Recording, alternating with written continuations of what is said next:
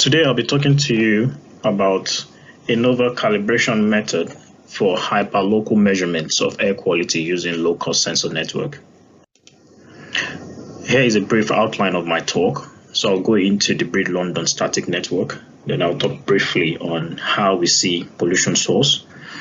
Then I'll introduce the concept of local and regional signal and how that is exploited in our cloud-based calibration method. And would look at questions around how can we transfer this calibration between sensors with an illustrative example, and also demonstrate that with the actual data from the Breed London. We'll look at how well this calibration is working by comparing with physical calibration method, and we'll give you a summary and also some take-home message.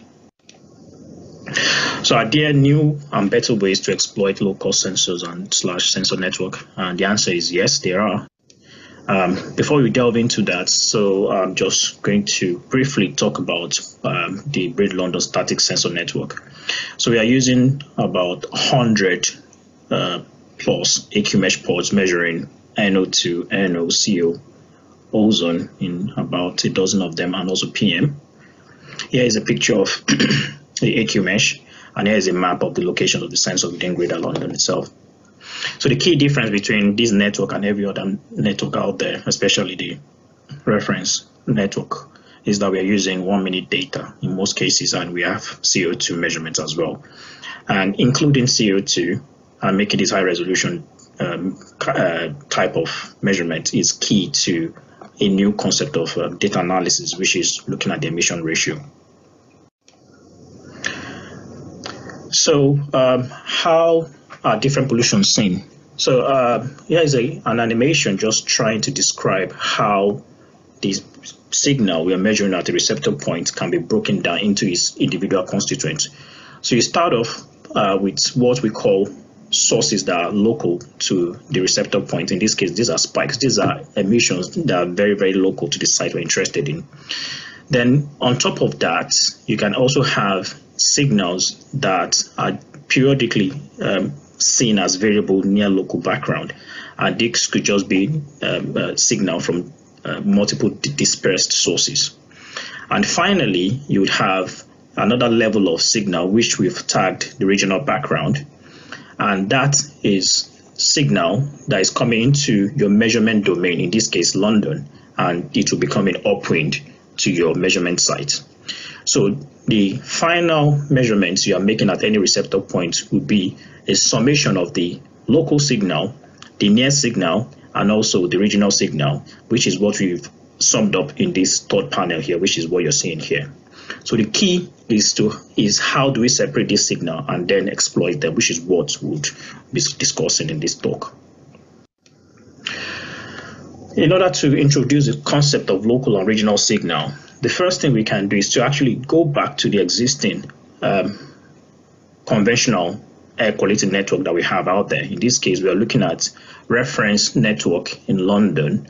These, bear in mind, for those that are familiar with this kind of measurement, these are reference calibrated sensor network, and they are often reported as hourly averages. Because they are calibrated, it allows us to, this offers us an opportunity to extract the background signal, and that is what is represented in the red plot here. And you can see how that compares to the ensemble of the hourly measurement across 89 sites. But now, can we also do the same using fast measurements? In this case, we're actually showing, trying an attempt to extract the local signal, but using a single sensor, but fast measurement from a single sensor. So the idea is to extract a minimum or a percentile over a defined time window.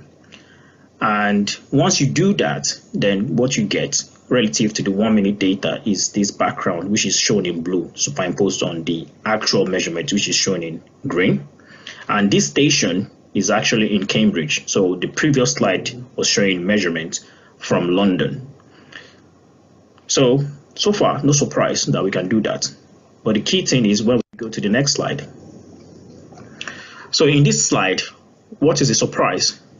What we've done here is to now superimpose the background that we've extracted from 1 minute data against the background that we've extracted using hourly calibrated reference network, which is actually about 80 kilometers away from the 1 minute single sensor site.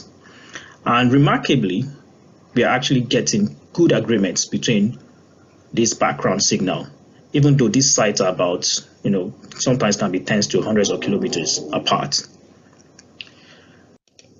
And what do we have for the Breed London? Even though what we've shown here in blue is just the background extracted from one site, for the Breed London deployment, we actually have 1 minute data across all the 100 sites, and we can actually exploit this in our calibration method.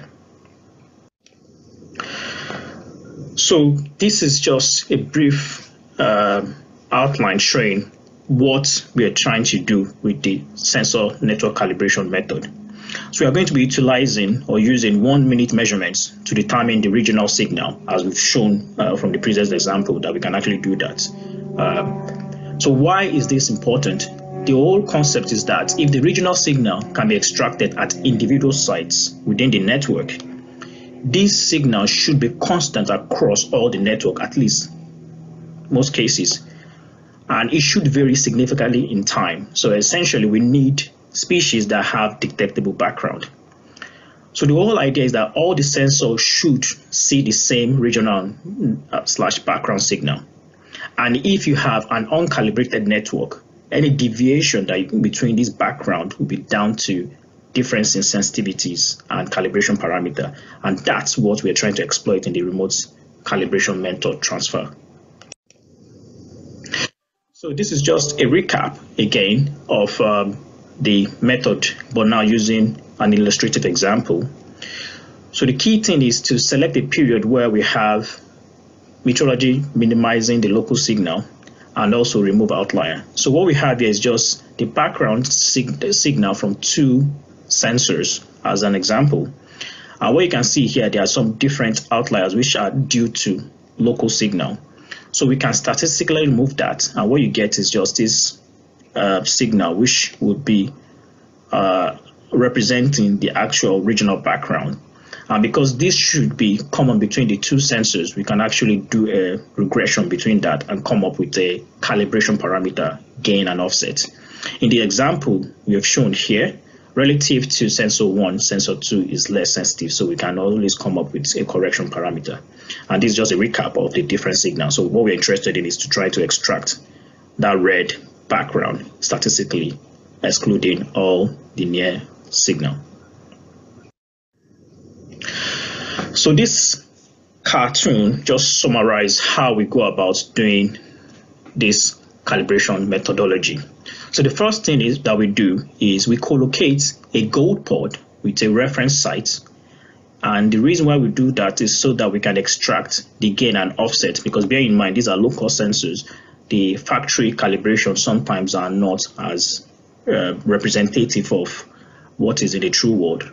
So we get those gain and offset from this very short collocation. So the next thing is, because we have a continuous measurement across the whole network, we identify a time window where we can extract the background from the 1 minute data set. Bear in mind, this is going to be uncalibrated background. So the next thing then is to now take this gold pod that we've extracted, is going to be part of this background extracted, and calibrate or correlate or relate every other background to that gold pod. So what that gives us is relative calibration to the gold pod, but this is not yet the final calibration. So the next thing then is to now transfer the reference calibration of that gold pod onto this relatively calibration that we extract from the baseline to the gold pod. And once you've done that, you come up with a final pod calibration parameter, and we can extract errors from that. So this, in summary, we are hanging all the network to a single reference site, because that's where we are getting the gain and correction offset for the gold pod that we're using. So how well does this work? So here we're just showing an example of the conventional method, which is a physical collocation, So within this period of this deployment, 40 pods we managed to calibrate using physical collocation. This is moving calibrated pods across within the network, and each calibration roughly takes 7 days. And we have about half a dozen gold pod. And in summary, the root mean squared for this calibration method gave us around 3.37 ppb for NO2. When we compare that to the calibration using the cloud-based method, because we can do this across the board, we've managed to calibrate 105 pods at the same time. And out of that 105, we've extracted the same 40 pods that were calibrated using physical method and compare the performance, and we are getting a mean root mean squared error of around 4.1 ppb in the hourly average world. And this shows that the method is actually well, because it's very comparable to physical method. And we have also done the same for PM 2.5, and again, the root mean squared error we are getting between physical collocation and cloud-based measures are very, very comparable. So in summary, and what are the take-home message? The cloud-based calibration method is comparable to physical collocation subject to some measurement protocol. So yeah, it definitely works. We've used low-cost sensor system in this example presented, but it doesn't necessarily have to be limited to that. So the key thing is that we need fast response measurement, because in order to extract the baseline, like from the example or illustrative example,